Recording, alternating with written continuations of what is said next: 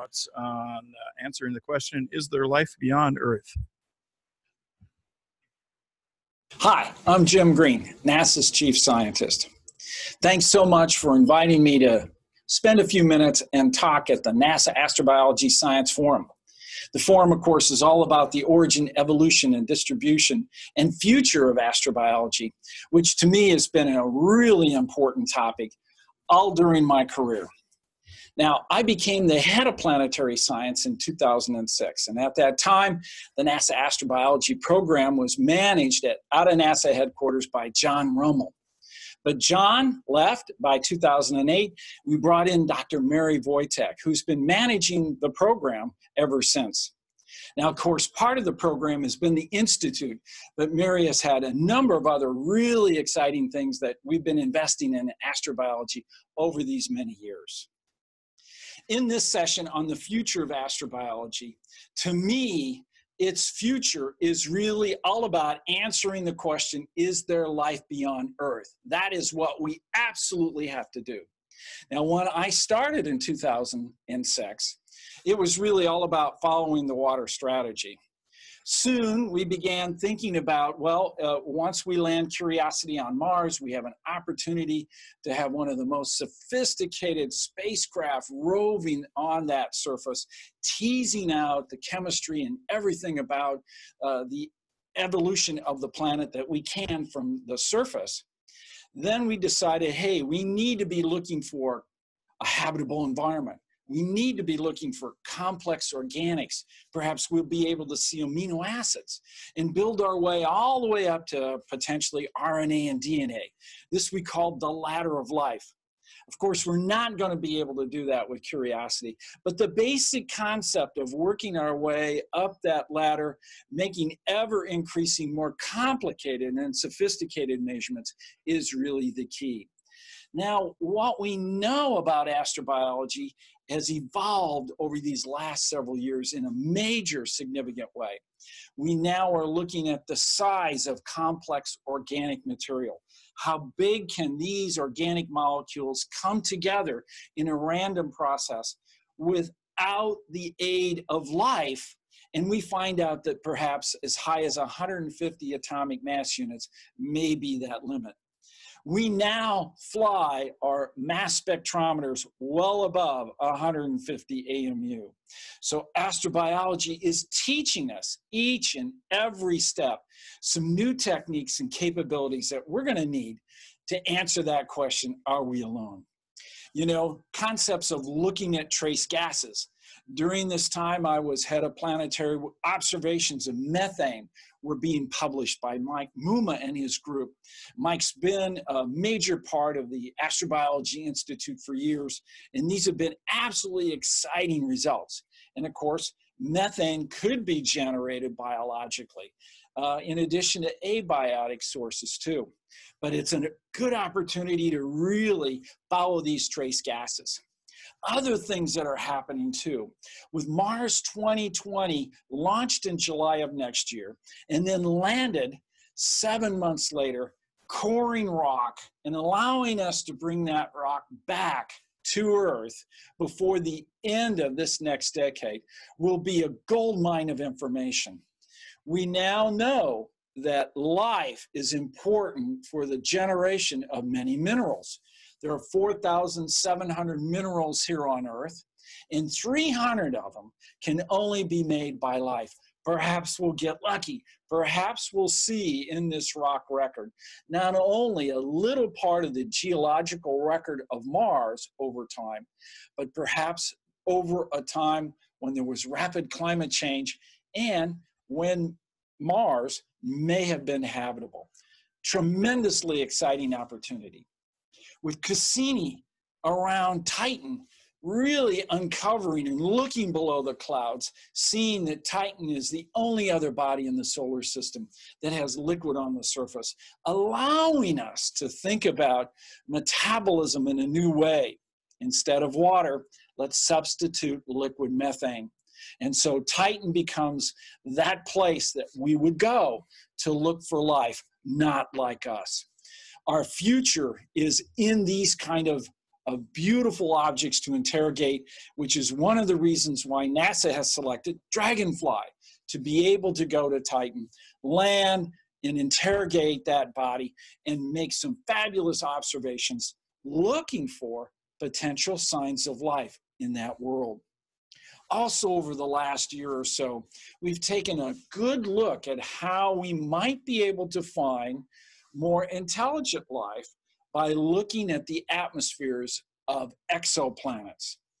You know, exoplanets has really exploded. Our knowledge now increased to the point where we now believe there are more exoplanets than there are stars in the galaxy. This gives us a fabulous opportunity with ever-increasing missions to be able to interrogate these bodies and look for the potential for life. So if SETI is listening to radio waves, looking for intelligent life, perhaps JWST, looking at a very close rocky planet that's Earth-size with an atmosphere that may be Earth-like, can tease out whether there are indeed some trace gases from intelligent beings on that planet. This is just a tremendously exciting time. And I would like to see in the next 5 or 10 years, the community move forward and really take the circumstantial evidence that we have so far about life as it may exist beyond Earth and come to more definitive conclusions by making more definitive measurements. We're on the right track. Let's keep it up. Once again, thanks so very much for allowing me to have these few minutes to encourage you along and make this a wonderful conference. Thank you.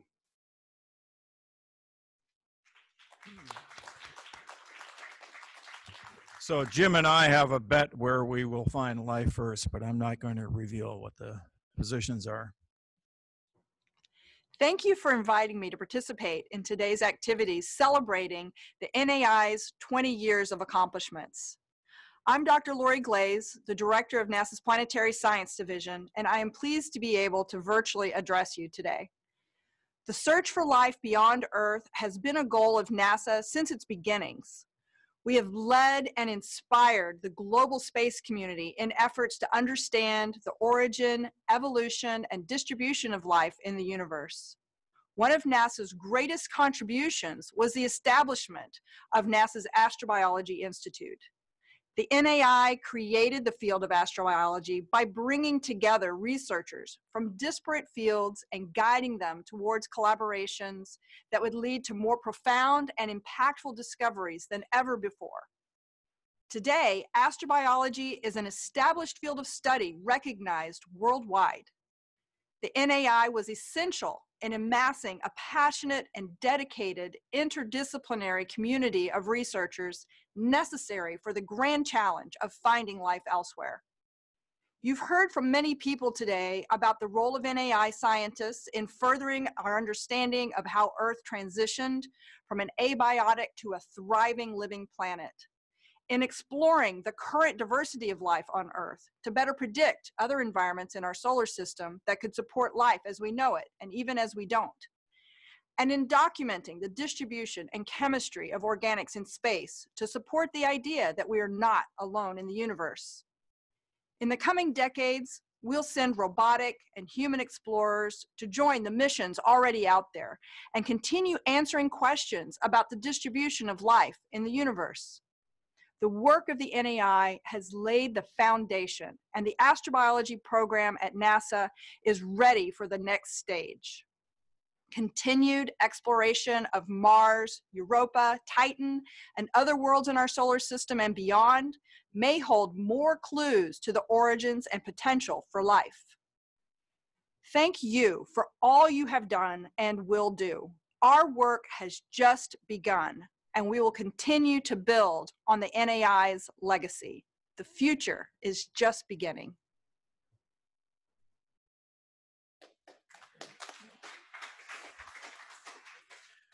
Let's do the, so I can see the clock, since I'm timing myself.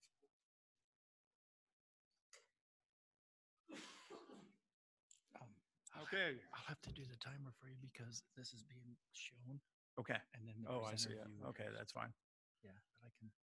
Well, here, I'll just try to time myself here. Okay. All right. So I'm the penultimate speaker here. So I wanted to, first of all, give you, like I said, I'm the science director here at Ames. That covers space science, earth science, and biological sciences. I'm not an astrobiologist by training. I'm an astrophysicist. And so I've got some observations on what I think are the biggest transformations that have been catalyzed by astrobiology in the last decade, but I really want to focus on the future. And my choice of the title here is purposeful. And like Lindsay, I paid attention to punctuation. And so you'll see why I had this curious choice about halfway through my talk. Now, the beauty of going late in the day is I had way too many slides for my available time slots, but half of them have already been presented. So let me start with this one. So every year Congress passes an appropriations bill for NASA, but it does not always pass an authorization bill. It does that every few years. And I think Mary alluded to this back in 2017, the NASA authorization bill. Here are the excerpts, and I've highlighted in red a phrase that probably sounds very familiar to you, and it, of course, is up here on the banner also. My friends, that's the definition of astrobiology. And so, as Mary said, when the Space Act created this federal agency back in 1958, there were 8 things Congress wanted NASA to do. A 9th was added sometime in the late 90s, something to do with technology transfer, and now this 10th reason for existence for NASA. So I like to tell people astrobiology, it's the law. We heard this morning fascinating personal anecdotes about the establishment of NAI in the early days of exobiology and astrobiology. I do not intend to go through this slide. By the way, my technique is I put together a lot of slides, mostly as page candy, to support a narrative that I just want to weave through in and out of the slides. And so, but I did want to recommend this book if you haven't read it. I think it's by Stephen Dick, who's the former NASA chief historian. And it's really a lively description of the birth of exobiology and astrobiology. I really like this book. And I won't go through the steps here because we've heard about many of them already. I won't go through this in any detail other than to state that a recent agency activity, it went by TCAT, ASAP, who knows how many other acronyms. But in December of 2017, it published a document that tried to explain what each of the 9 NASA centers do plus JPL. And it involved, and the primary purpose was to reduce overlaps, not to eliminate them. And so part of that, as part of that codification of roles and responsibilities across the NASA centers, Ames was designated as the primary center for astrobiology, with the significant efforts at Goddard and JPL in a supporting role. And so here is kind of an overview of what we do here at Ames in astrobiology, scattered across various organizations, combination of research, technology, and instrumentation development, and increasingly, and we've heard this repeatedly this morning, infusion of astrobiology into flight projects. And so the ones in green have actually flown. The ones in Mars are proposed. I will return to those briefly coming up. I think a lot of us, and I remember the early days, well, I remember 5 years after the birth of astrobiology, that's when I came here. The mandate was to, as I said, infuse the intellectual underpinnings of astrobiology to define science requirements and to create missions that would be astrobiology missions. And I think many of us forget the first astrobiology mission actually dates from 2010. It was a 3U CubeSat developed here at Ames. And it flew 2 payloads, one that was focused on fundamental space biology, one on astrobiology. And it was a technology demonstrator, but it was also along another element in a long line of CubeSat satellites that Ames had flown about this time, many of them catalyzed and funded by Life and Physical Sciences at NASA headquarters. And then, of course, you know, the prime narrative in searching for life really has been centered on Mars for a long time, for justifiable reasons. You know, I don't need to remind you of the results here from Phoenix, Mars Express, MRO. And, you know, what we're finding is that Mars is still a compelling destination, not only at high polar latitudes for exploring ice, frozen ice, water ice, carbon dioxide ice. And so I think that will continue to be a primary goal. And of course, we've made significant progress in the last even 10 years. And I think with the Curiosity rover and Gale Crater, and this cover story in Science from 5+ years ago featured a whole slew of articles on the habitability of Gale Crater. And many of the results were based on the X-ray diffraction Chemin experiment that Dave Blake here at Ames designed and built. And so it has revolutionized our knowledge, I think, of the habitability. It was the natural final step of following the water. But as you'll see, I think you saw earlier today, it's time to move beyond that and to not just explore habitability, but to actually search for life, whether it be extant or extinct. Here is kind of an overview of the Mars program from a slide I took from Dave DeMarais. Ames has been significantly involved in some of these missions, the rover, the Spirit and Opportunity rovers, MRO, Curiosity. And so you can see that the pace of missions is going to be slowing down. And one of the things that I think is going to be fascinating to see how it plays out in the next decade is Mars sample return. Thomas Zurbuchen thinks big, doesn't think foolishly, thinks big. And he wants NASA to do big and bold things. And I think one example, I'll come back to a second one, but one example of that philosophy is his decision to expedite Mars sample return, do it in fewer missions. Now, keep in mind, that was the top priority of the Decade Survey almost 10 years ago, but as it was constructed originally, it would have required basically to be anointed as the top Decade Survey priority for 3 decades running. And that's a risky political proposition. And so if you do game theory, I don't think you would count on that. And so Thomas is trying to expedite Mars sample return. And that is his highest priority in the SMD budget that was proposed to the president back a year plus ago. It is the FY20 budgets. It's still currently in debate in Congress, so we'll see what pops out of that. But one of the things I'll be looking at is whether MSR sucks the oxygen out of the atmosphere and prevents any other Mars missions from being done in the next 10 or 15 years. I hope not, but we will see. One of the missions that we have proposed here at Ames, and we just submitted it as a discovery concept, is the mission called Icebreaker.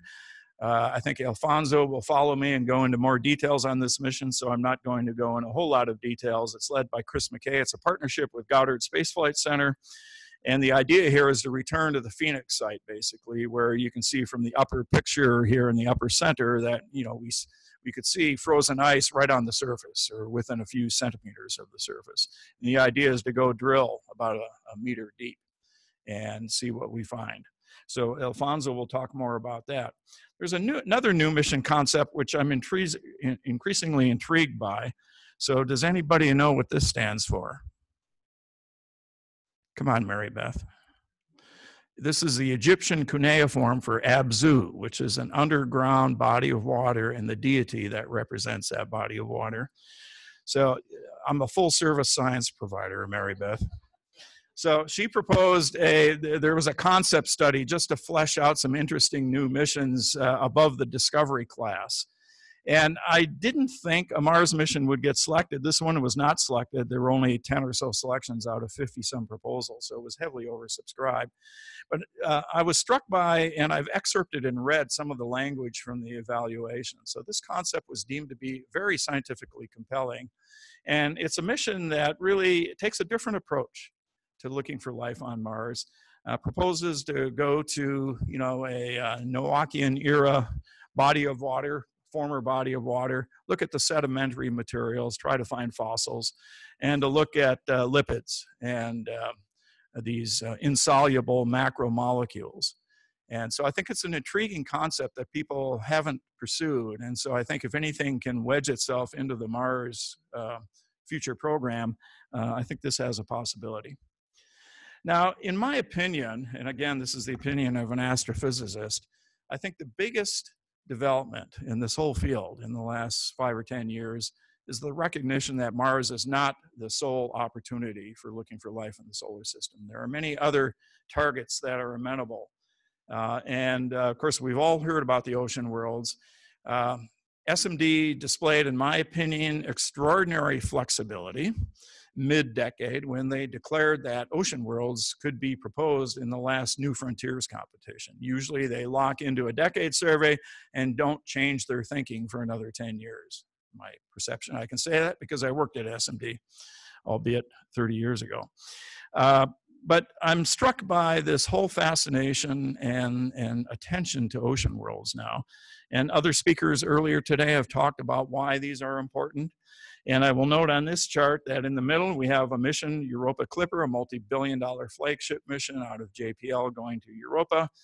And then more recently, Dragonfly selected to go to Titan. I'll have more on that in just a minute. And then locally here, we have a proposal that's scientifically led out of Ames, but is project managed out of Goddard with significant involvement of APL. This is a result of a strategic collaboration I established with APL and Goddard many years ago. And this proposal did remarkably well for the first time out of the chute. I'll have more to say about that in a minute. So here's kind of left to right the landscape. I personally, even as an astrophysicist, have my favorite destination for life detection, which I'm not going to reveal here. I will say that I don't want to get caught in those wars. We're astrobiologists, right? We want it all. We want missions to all of these destinations. And so in my opinion, and I've asked Penny Boston to coordinate the Ames response to the Planetary Science Decade Survey, I want life detection to be job number 1 and job number 2 and job number 3 in the next decade survey. And so I think the time is right. Our understanding of these ocean worlds has progressed enough to identify them as primary targets. I think the technology is catching up. The time is right. Let's go do it. So I've talked about Europa Clipper mission. I won't say too much about that. There was an IC2 instrument competition. I can't remember if it was earlier this year or may have been even in 2018. 2 Ames concepts here were proposed and accepted out of the 14 proposals. That's not the final word on instrumentation for the Europa lander for 2 reasons. Number 1, there will be a further down select. And secondly, as we all know, its major proponent in Congress is no longer in Congress. And so it is almost certain that the Europa lander mission will have to go through revalidation. Actually, it will have to go through validation. It was never actually recommended in the original decade survey. This was a congressional earmark, if I can use that term. Having said that, a lot of work went into planning this mission. I know Tori Holler here was on the science definition team. I can't see anybody with these bright lights here. Okay, it's somewhere over there. And so I hope this mission goes eventually. And we'll see whether these instruments get flown or not. As I said, I'm amazed, by the way, to get to almost 4 o'clock, and this is only the second quotation from Carl Sagan that I've seen today. And I do want to read it because it's remarkable. It says, on Titan, the molecules that have been raining down like manna from heaven for the last 4 billion years might still be there, largely unaltered, deep frozen, and awaiting the chemists from Earth. Guess what? We're coming. One downside is even when this mission launches in 2025, it's a 10-year destination. So we're really talking, the chemists are going to have to be patient for another 15 years or so. But I'm really intrigued by this mission concept. We have a small role here at Ames on the entry, descent, landing, and also science team membership. This is an APL proposal with Zibby Turtle, as was mentioned. I won't go into details here, but this is an example, I think, where Thomas is very bold in deciding that he doesn't want to necessarily do incremental science when you get to the billion-dollar class missions. He doesn't want to do stupid things, but you know, the atmosphere is dense there. This dual quadcopter technology has been tested. It's about, don't quote me on this, I think it's about 700 kilograms, so it's a big sucker. And this thing is going to be deployed and hop around. and fly around Titan to potentially 2.5 dozen sites. And you heard earlier today, somebody described Titan as an early version of Earth, although much colder. And so this is just an incredible mission, and I really give APL credit because they actually had a discovery class version of a proposal to go to Titan, and it made it to phase A. And so some really smart people, and probably including some of the people in this room, have thought about how to access the outer solar system on a budget. I talked about ELSA briefly. This was a remarkable concept. Again, led by Chris McKay here at Ames in partnership with Goddard and with APL. And this was submitted as a New Frontiers proposal. The remarks, the evaluation was remarkable for a first-time submission. That's all I will say. I can tell you that I've had private discussions with people at headquarters who told me this was almost selected for a phase A study the first time out of the chute, which is remarkable. So we did receive some technology funding to work on the biobarrier with a sample collection system and to deal with sample contamination issues. It's a low and slow approach, as you can see. Let's see, do I have a pointer? Yes, I do. Yeah. It's a low and slow approach, which differentiated it from a competing mission concept from JPL. It would go as low as 20 kilometers, fly at 1.5 kilometers per second. And what I really like about this chart up here is, even to the novice like myself, it symbolically demonstrates a couple of things. Well, one major thing, and that is, if you're going to pursue life detection, you've got to take independent lines of attack, because if you are bold enough to declare you have found microbial life in the solar system, you better damn be sure that you have done that. And so having a couple of independent different approaches, in this case involving lipids and chirality, is, I think, a really strong basis for a life detection mission. And yes, we will be resubmitting this proposal in a couple of years. I won't go into this because I think Alfonso will go into it. It does include instrumentation from Goddard and Ames and a couple of other partners. Now I want to take a step back in the time machine, and we've been talking about missions. I've been talking about missions. Again, this is an observation from somebody outside the field. So I was paging through the various roadmaps and strategic plans that David talked about this morning. And here's the original one from 1998 that led to the formation of NAI. And based on a workshop held here at Ames, David Morrison was heavily involved. And you can see the big questions. How does life begin and develop? Does life exist elsewhere in the universe? And what is life's future on Earth and beyond? And I've highlighted in red here goal number 10, understand the response of terrestrial life to conditions in space or on other planets. And I highlight that, and here's more on that particular goal, because I feel like this area has been kind of orphaned. And I'm going to show you evidence of that. 5 years later in 23, now our 10 goals have collapsed to 7. Goal number 6 is life's future on Earth and beyond. You can read objective 6.2 here, kind of touches about this whole subject matter. And then 5 years later, there was a strategic plan printed in the Astrobiology Journal. Dave DeMarais, Lou Alamandola, Tori Holler, and Andrew Pohoriel here from Ames contributed to this. And in this document, there's still 7 goals. The 6th you can read for yourself here. I've underlined, kind of the forward life in space aspect of this roadmap. And then we get to 2015, and Dave DeMarais went into this in some detail this morning. I love this cover, by the way. I'd like to have that framed. It is down to 6 major topics of research. David explained in great detail this morning what constitutes these 6 main topics. And then all of a sudden in section 7 is kind of a grab bag of where do we throw everything else, from sociology to tangential science. And then within that, down there in section 7, a whole 2 pages devoted to how does astrobiology relate to other fields and how does it operate in the context of those other efforts. And then buried within that is the relationship between astrobiology and human space flight. Now, this is, in my opinion, a selection effect. And it's a natural consequence, I think, of the way bureaucracies silo themselves. And so We all know that the big questions in astrobiology, would require hundreds of millions of dollars to fund and make even more progress than we have. You can only do so much. I get that. And so, in effect, this whole idea of understanding how life in space operates and having a dialogue between what I now call the fundamental space biologists and the astrobiologists, I think needs a lot of work yet. And one of my goals as the science director is to have AIMS be the integrative catalyst for this, because as I mentioned, we do have leadership in the Agency for Astrobiology, and quite frankly, we have leadership in fundamental space biology too.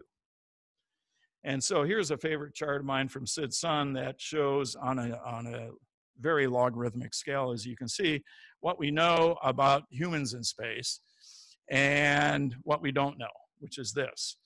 And so the extent of our knowledge on life in space has really been in low Earth orbit. And I think the natural evolution now is to start hitching rides on other avenues beyond ISS, because ISS is not, we have done a lot of science on ISS. We here at AIMS have delivered 57 payloads to ISS. Having said that, it is not deep space. It's low gravity, but we don't get the high ionizing radiation that you would see on a deep space mission. So one thing we are doing here at AIMS is building on our 50 plus years of experience in the fundamental space sciences, formerly life sciences. We heard a little bit this morning about how some of this has folded into the early days of astrobiology.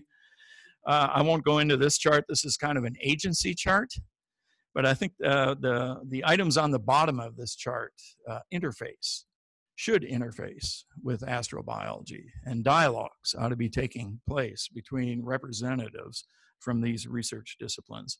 So here, as I did with astrobiology, here's kind of a summary of what we do in space biosciences at AIMS.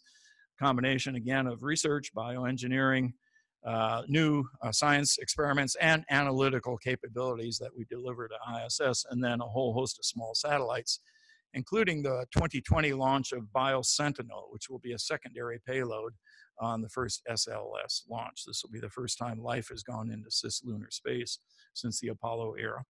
So we all know that ISS has, it's interesting, I've been around long enough where ISS and Space Station Freedom and its various predecessors were nothing more than a gray file cabinet back in NASA headquarters when I was there in the early 90s.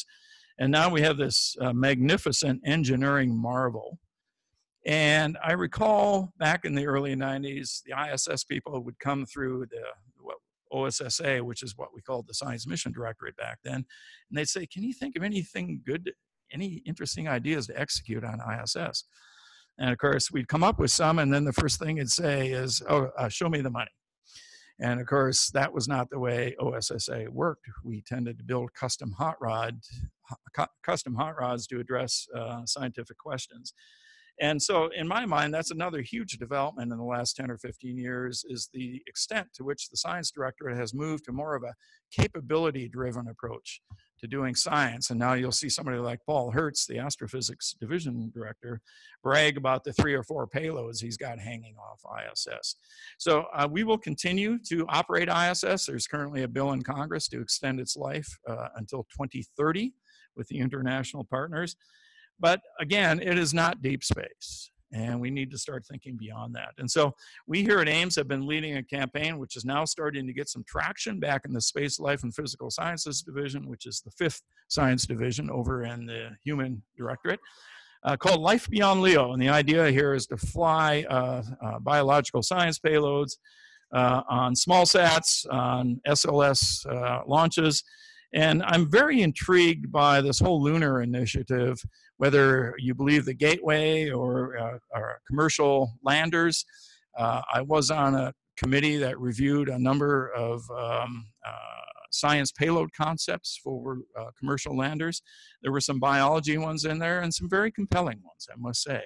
And so to the extent, biologists aren't interested in going to the moon because it's the moon, they're interested in going there because it is deep space. So I look forward to seeing the extent to which the biological sciences can infuse some of what they want to do into this capability-driven approach. I want to return back. I've been talking about missions for obvious reasons, because that's where 90% of SMD's budget goes, or 85% anyway. But I do want to return to research, because without the foundational research, the missions don't exist. And so Lindsay gave an excellent overview this morning of the RCNNs and the RCNs. And so I won't belabor this. I will say that the Nexus RCN, I think, has been a huge success, but I don't think it could have failed, because the whole idea was to bring astrobiologists and exobiologists together, and I think that was a slam dunk.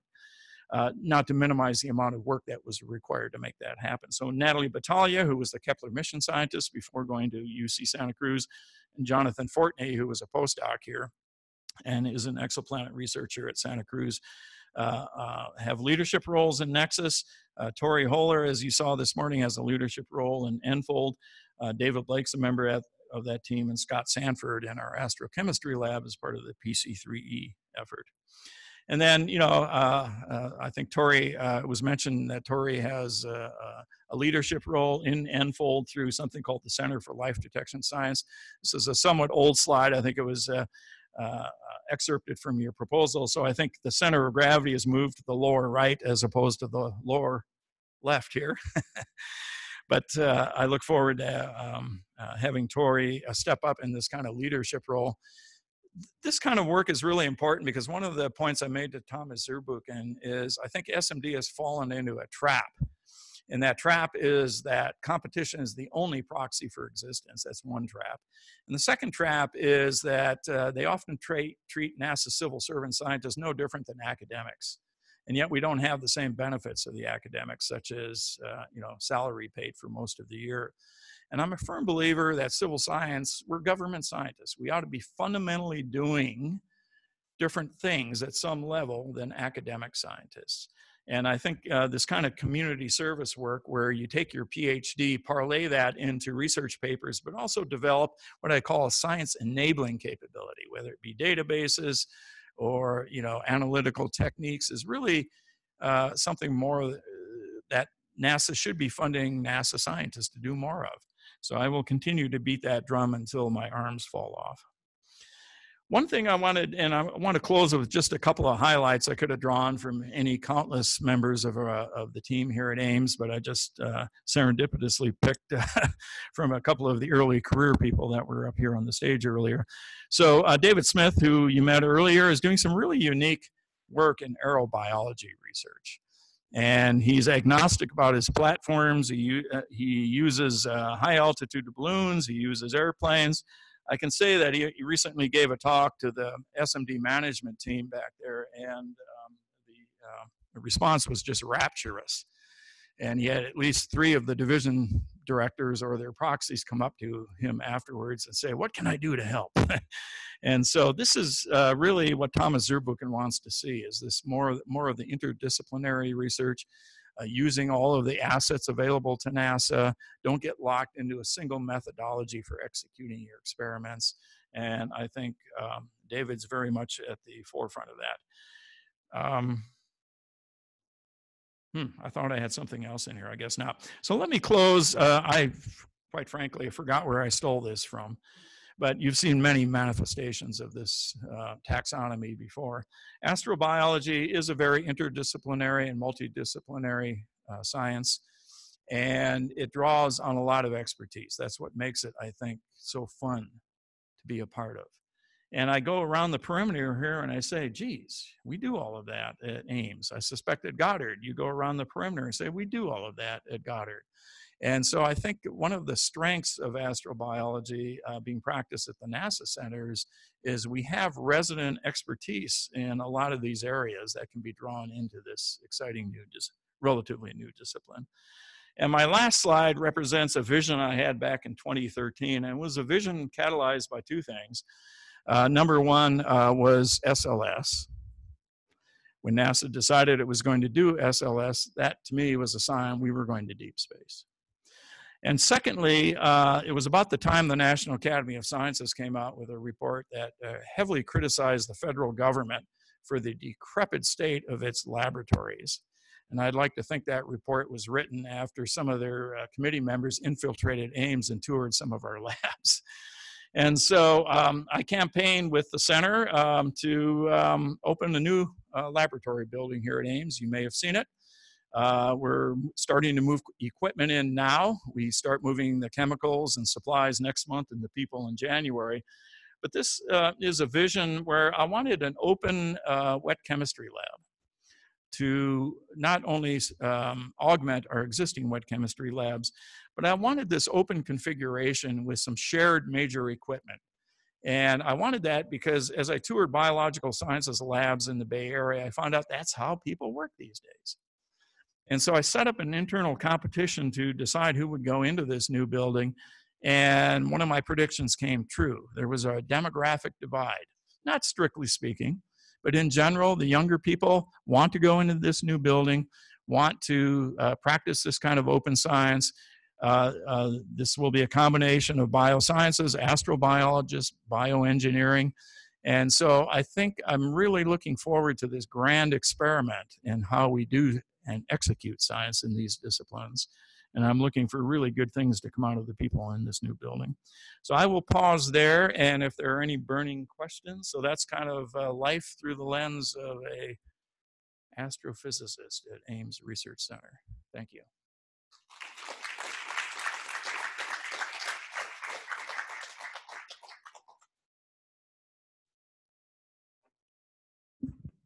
I just want to make one comment about this notion of astrobiology in 1998 about the future of life, both on Earth and in space. And what we sort of tried to do that with the Ames team for a few years, but what ultimately we found out was that people in Earth system science and in space biology really are directed very much by what they get from headquarters. And if you really want to cross this divide, as you well know, that it sort of has to start at headquarters. Sort of saying, now you guys need to play well together. I think it's starting to happen with the Mars program, but I think that's a perspective. You just have to go up the pay grade to where you can compel people to cross that line. I don't disagree with you. I think we can also advocate for that kind of interdisciplinarity. I think the work that David Smith is one example of that. With the U.S. Geological Survey relocating their Western headquarters here to Ames, and they've already relocated about 200 of their researchers. I think I'm already seeing that this is opening up new lines of research in NASA Earth science. And so I look forward to parlaying some of that into some new things. So I think it's a pincer movement, right? You want to come up with the good ideas and then convince them that they're stupid to stay in their silos, right? I just wanted to echo it since I was part of that group then that got cut. And what's happened because of the silos at headquarters is that the Europeans have taken that area and run with mission after mission, and we've just been left out. I can't even get a trip to go to the team meetings. All right, and let's get to our final talk then. Alfonso Davila will talk about a couple of the mission concepts I mentioned. Take it away, Alfonso.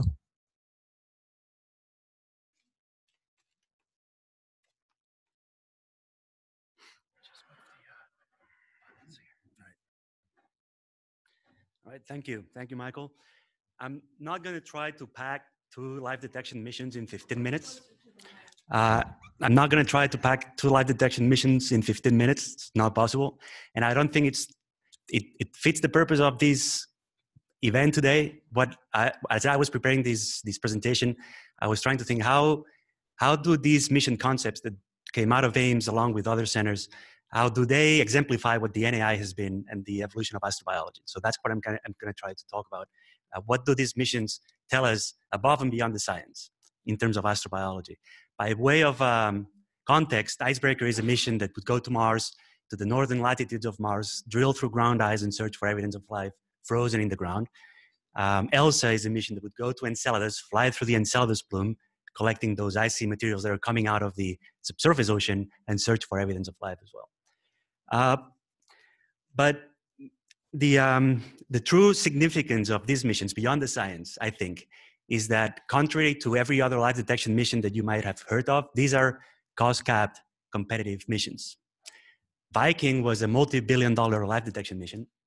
Mars Sample Return, which focuses strongly on life detection, is going to be a multi-billion-dollar multi-mission mission. Europa Lander is supposed to be a multi-billion-dollar flagship mission. And that exemplifies the complexity of life detection. ELSA and Icebreaker are missions that were cost-capped. Icebreaker was cost-capped at $500 million, and ELSA was cost-capped at $800 million. And we managed to do something that engineers love to say, which is to close a mission when we proposed it. Closing a mission means that you can start with basic fundamental science questions and develop all the technology and architecture and operations and approach and budget that the mission can be realized in a cost cap. And I think that's the true significance of these missions that are going to help propel astrobiology, I hope, in the next 20 years. They also, these two missions, I think, also exemplify what the NAI is, because they are both the end result of a process and they're also the beginning of a new process. Icebreaker, a lot of people in Icebreaker in the science team were researchers at Ames in the 1980s, in the early 1980s. And the science that supports these missions and the technology that supports these missions would not have been possible without the scientific and technological advances during the past 20, 30 years. And a lot of that has been thanks to the NAI and the support that the NAI has provided.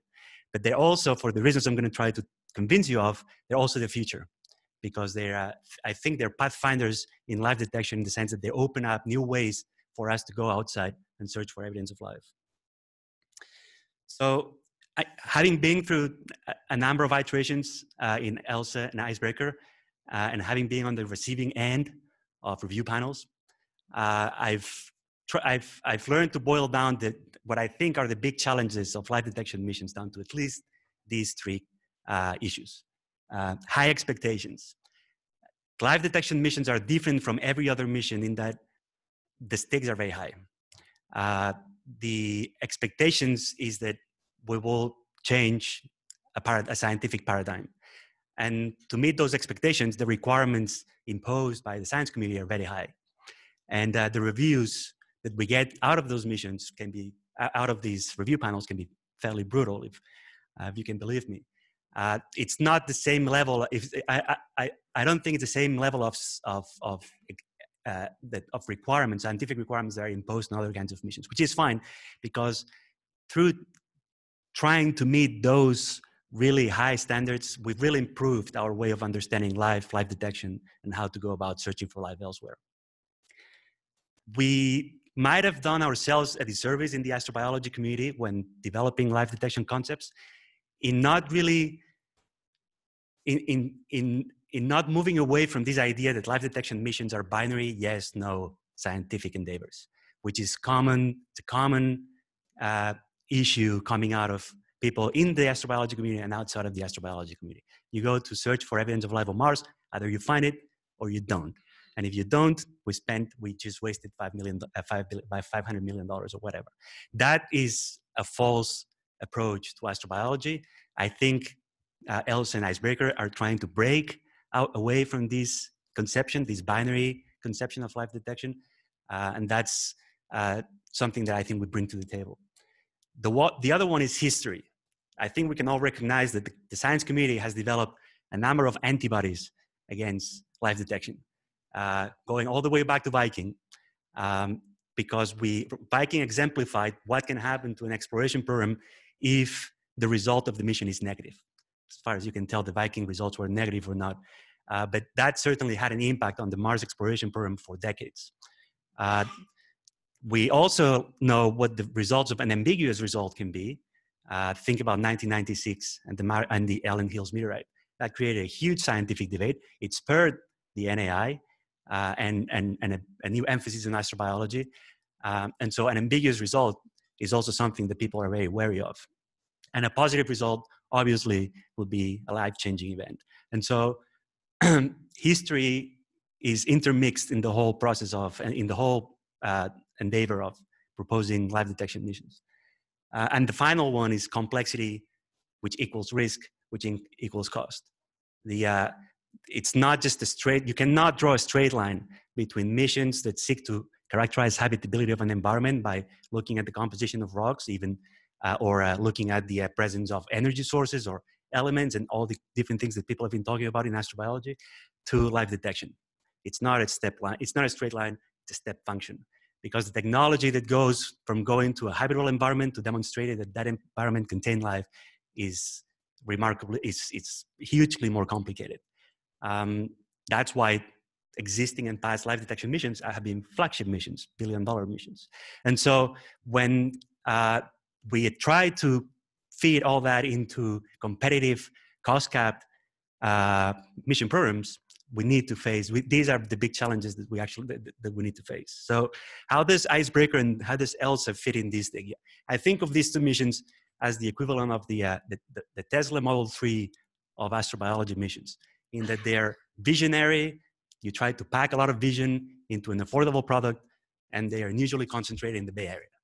This is what Icebreaker and ELSA are in terms of, I think, in life detection and astrobiology. They're visionary because they're still doing life detection science, but they're trying to do life detection science that it's not a binary yes/no answer. We try to convince reviewers, we haven't succeeded yet, but I think we're getting there, that the science that these missions are going to produce is not dependent on whether life is present in those environments, that we will learn something whether life is present or not. We will learn it because we're placing life not in the context of this unique entity that might exist or not, but in the larger context of organic evolution that fits well within the paradigms of that have been set up by the NAI and the astrobiology community for many years. And so we still can do visionary science at low risk, if you will. And they're affordable because we've managed to close the mission, because we've developed the scientific rationale and the instrumentation, and we've packaged it in observatories that can be flown to those environments for as little as, if you want, $500 million in the case of Icebreaker. That has a component of luck. Icebreaker, for example, the only way we could fit that mission in a discovery cost cap is because there is an existing platform that has flown to Mars several times, the Phoenix lander from Lockheed Martin, that we could reuse, basically build to print, that would cost us a lot less money than developing a new system. And so opportunity, chance, and luck is a combination of opportunity meeting chance. And so this is, it might not be a paradigm that works for every environment. For the case of Mars and for the specific case of going to the northern latitudes of Mars, it works. But certainly cost cap missions, discovery missions are a very tough place to search for life. And so moving forward, what I think, this is the result of, as I said, this is the result of decades of scientific development, technological development, and a more sophisticated thinking about life and how to search for it. Moving forward, I can think of three key elements that I think have been all mentioned today in the near future of how we can continue this effort, either through pushing these mission concepts forward or different types of missions, but which can benefit from the work that we've been done. The first one is to continue to propose to all three. Well, we can propose to two competitive mission programs, the Discovery and the New Frontiers, but certainly I think we have demonstrated that we can do life detection in cost-cap competitive missions. Discovery, Icebreaker is as we speak, is being considered for funding under the Discovery program. We will know in January whether it gets funding for Phase A. As Michael mentioned, ELSA was competed 3 years ago, and it got very close. And we will try to compete it again if the conditions allow us. But there is no reason why we shouldn't be proposing new mission concepts. And the fact that Ames has been supporting these type of mission concepts for a number of decades now is a very important incentive for everybody who's working at Ames to step up and do what it takes to propose these missions. The other thing that came to mind when I was listening to the talks today is that through the process of writing these competitive mission proposals, you cannot imagine the pain and the suffering that goes into packaging all this science there, and also the learning that goes with it. I've been very lucky to be included at an early stage in the development of these mission concepts. painfully learning how to translate science into requirements and applying them into and packaging them in a mission architecture. It's not something you learn out of school. It's not something you learn on your own or reading books, and it's not something you learn in 2 years. It's a process that I think, I'm afraid, at least for somebody as thick as me, it's going to take a lifetime to perfect this, especially when we're talking about life detection. So this has been an incubator. AIMS has been an incubator for this type of for developing this type of mission expertise, and I hope that we keep funding these efforts, even if they're not successful. But we keep funding them because we're building that expertise, and eventually, I'm confident that we will succeed eventually. The other one is something that has been mentioned, is the Life Detection Forum. That's a very interesting idea for a number of reasons. It's this outlandish idea that scientists, especially astrobiologists, who are notoriously for being squeamish and afraid of sharing ideas, often, especially when it comes to life detection, that we can actually bring them together into this open forum where we can discuss and come to an agreement as to what is the best strategy to search for life out there. This is in the early stages, but so far I've been involved. As far as I've been involved, it's been a very rewarding exercise. Not only because it's opening up astrobiology to a bigger number of people, it's opening up missions to a larger number of people in the astrobiology community, but it's also shaping the science that eventually we want to do. As more people get involved in it, I think it's going to grow. And my hope is that it's going to grow, and it's going to set a foundation for life detection missions that is going to last at least a number of decades. And perhaps the most immediate and important one is the upcoming decadal survey, the renewed decadal survey for the next decade.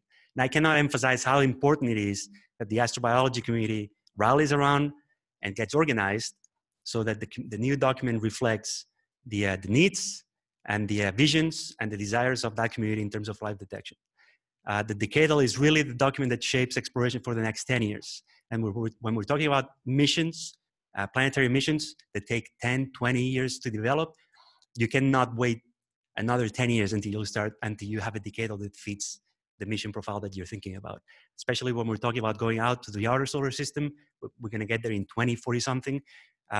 This is the decadal that is going to allow us to go to Enceladus in the 2040s, this coming decadal. And so there is different ways we can participate in the decadal. Hopefully AIMS can insert some key people in the committee, which is where the sausage gets made. Some people at AIMS will get involved in mission concepts that have been funded from headquarters that will influence the decadal survey. That's another way to get involved or to contribute. The third one is to write white papers, community-wide white papers that capture these science ideas that we've been working on and the strategies that we want to tell the community they should emphasize, particularly when it comes to life detection. And so with this, if you have specific questions about Icebreaker or ELSA, scientific questions, I'll be happy to address them. And thank you for your attention.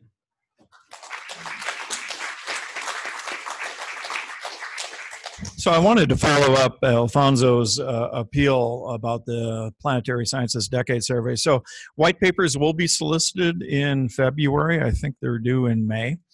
Many people may wonder, well, what's the format? They're relatively short. It's free format. You can talk about science, you can talk about targets, you can talk about missions, you can talk about the health of the profession, all of the above. But when it comes to astrobiology and more specifically life detection, I think back to something David said at Caltech in July at the International Mars Conference. I was at your town hall, in which you had a kickoff meeting on the planetary sciences. Dave has extensive experience on decade surveys. And there's something he said that really stuck with me, and I've been broadcasting it to the people coordinating our response, and that is, why now? We have to emphasize why now. Scientifically, our knowledge has evolved, as I mentioned earlier, technology's ready, and so why now? And I think it's a very compelling story. So I know we have time. There was time on the agenda for discussion. I think it was really just a slop time here. So let me see if there's any questions for any of the speakers, the few that remain here. just want to make a comment really in response to Alfonso's approach. I think his presentation was really the most important way of addressing these missions and life detection. And that this, you don't want to have a yes-no situation set up. You know, we were facing that in the late 70s and 80s with Mars after the Viking thing, where, you know, there was this perception of no. And what we learned, first of all, that every mission isn't going to be the one that, like Indiana Jones, grabs the gold idol and runs back home. You have to be able to make sure that every mission, even if you can't say yes, it maybe opens the idea of maybe. And because of where I went, I made a bunch of measurements that helped me fine tune the approach so that the next mission gets closer. And one of the great breakthroughs with the Mars program was that people got excited about rovers driving around, even if they weren't doing life detection. They were just excited about exploring. And so I think the key point here with respect to payloads that go to do life detection is that if you don't detect life, you've measured other things that tell you about the environment or whatever that maybe makes you smarter about a follow-up mission to go to a better place, which was what the Mars program has been all about, and why I'm so excited about the 2020 mission going to Jezero Crater.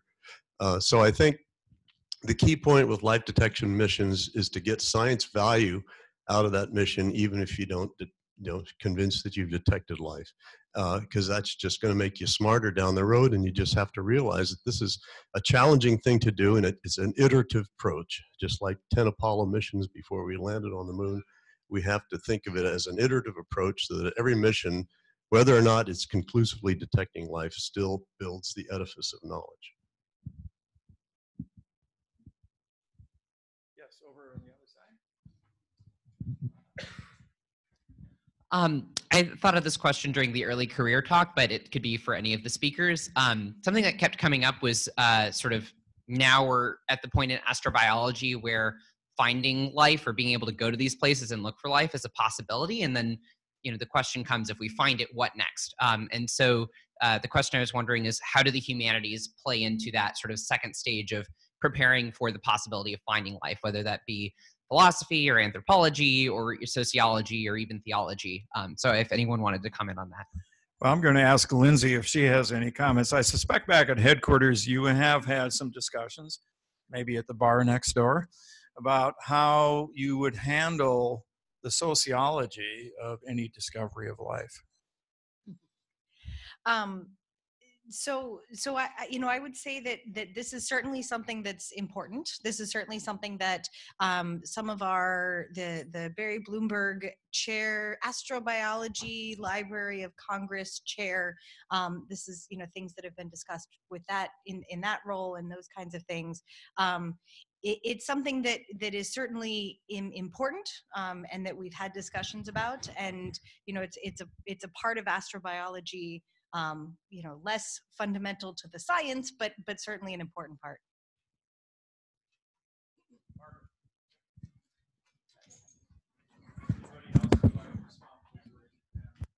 I'll just say nobody really mentioned planetary protection. That's one of those things that was the operating principles. And I think we have an opportunity. So recently there was the Planetary Protection Independent Review Board studies, and it said there's a lot of work to be done to update policies and activities. And one area where people have been saying this for a while is the approach before was follow the water.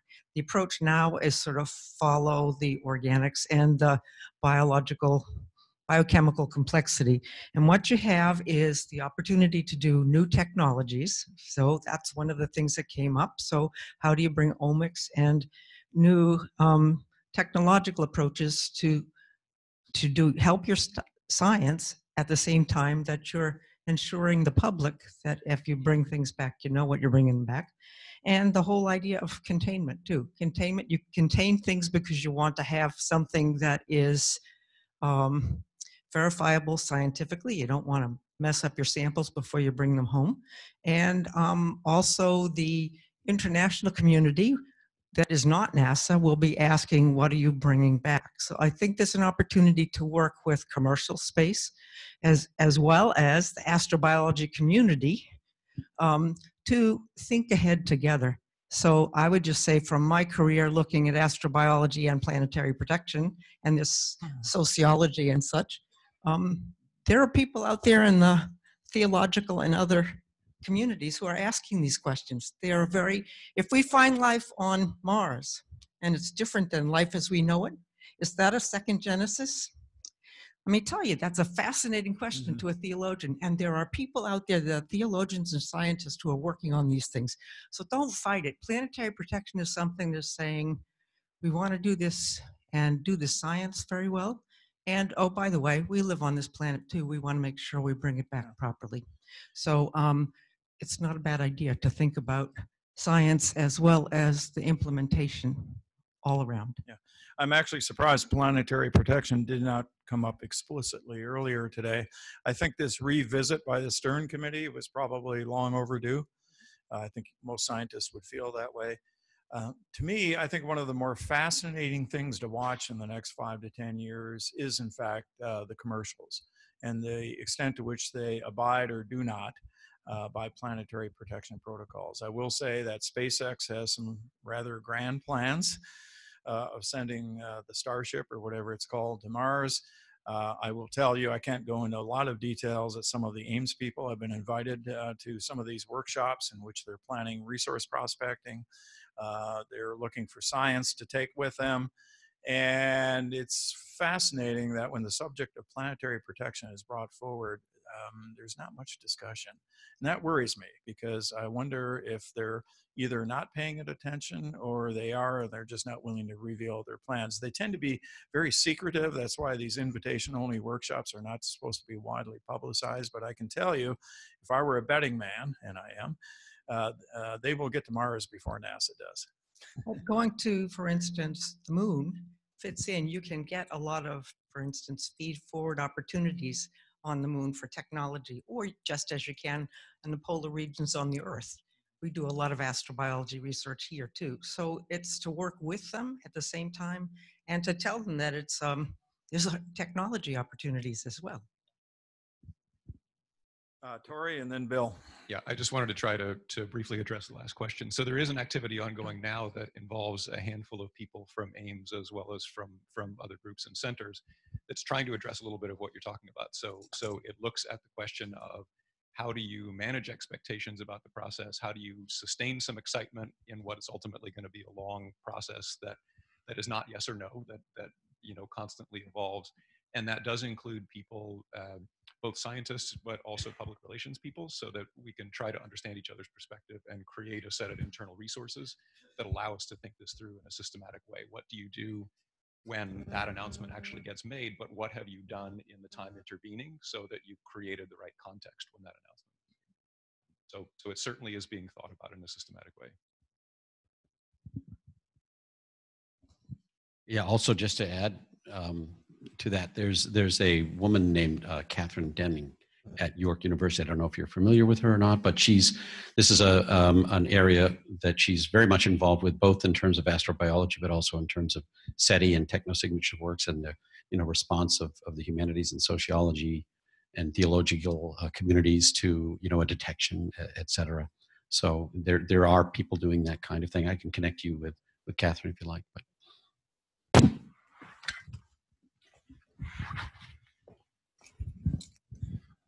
I remember, I think it was when the Israeli probe crashed into the moon, whichever one had the tardigrades on it. Like there was, a little bit of a kerfuffle about like tardigrades on the moon, not a good thing.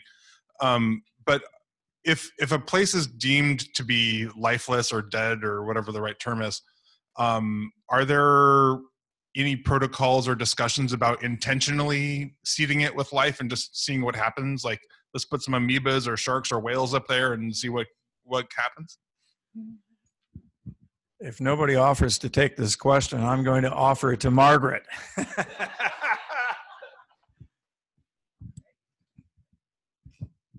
That was a very interesting one with the tardigrades, because it is, whether you call it a category 1 or a category 2 in terms of planetary protection.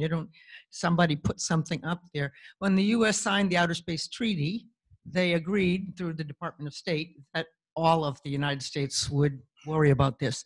In that case, as I understand it, the person who included that information, that payload, didn't disclose it. So what do? You can't go down and give them a ticket because they did something wrong. And so that's why the planetary protection issues are so important. And especially right now, there are some people who would love to go back to some of the Apollo sites, for instance, because they left behind a lot of waste, including diapers, which had microbes, no doubt. And it would be really interesting to go back and find out what's there. So there's a lot of science that could be ruined by people doing things that are inappropriate. It doesn't stop missions. And that's the important thing to know. Work with the group. It's a science group that works on how do we implement it. And nothing says you can't do it.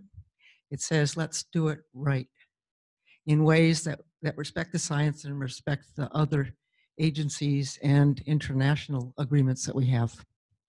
So there are people studying it. And even as Bill mentioned, Catherine Denning up at York, there are this coming January, Jose Fuentes, who used to be the Vatican observer. He's a Jesuit priest, and he's coming to NASA Ames. And he's already been in touch. And so these questions are things that are taken on scientifically as well as in other areas. So don't fight it. Stick with it. It's like trying to do clean air or clean water. Okay, you can't flush your toilets anymore. That's not a good way to do clean water. No clean air, okay, shut down all the power plants and no driving cars. It doesn't work that way. It's a matter of risk and costs and decision making. And we do that all the time.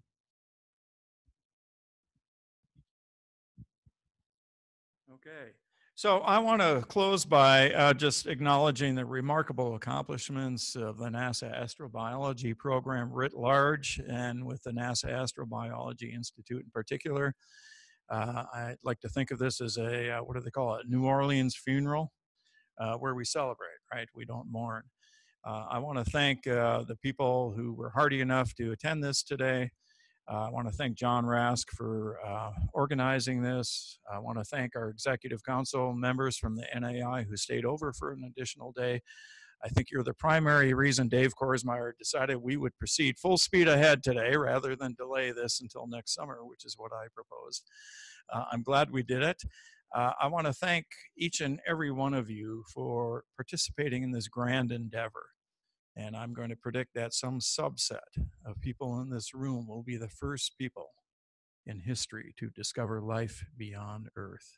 Thank you very much.